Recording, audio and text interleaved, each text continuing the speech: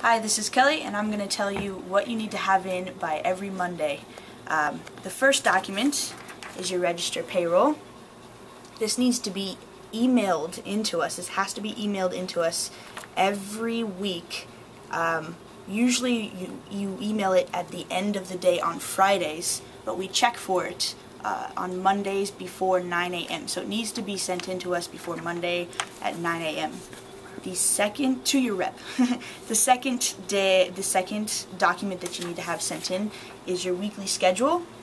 This can be either scanned and faxed into us, or it can be scanned and emailed into us, but this needs to be sent into us by 9 a.m. every Monday.